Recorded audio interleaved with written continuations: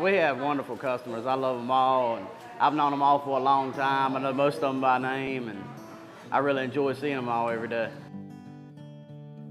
Well, I worked with Robert Young, the previous owner that owned it for about 36 years. I worked with him for about 15 years, and he was ready to call it quits, so I figured it'd be a pretty good move for me to make.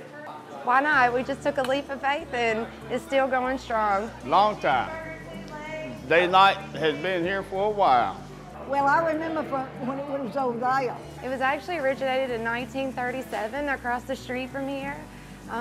They got the name Da-Nite. It was open day and night for our military coming home to get hamburgers, hot dogs, and even pimento cheese sandwiches. I had big shoes to fill and definitely don't want to let the town down, but I feel like if we keep going like we do, this should be fine. When you're living in a rural area and then in a small town, it's sometimes hard to get restaurants here, and then it's hard to even keep the restaurants here.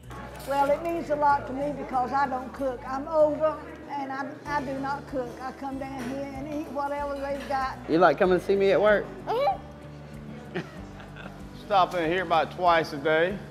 Old fashions got it going on. Probably the best in Pig County.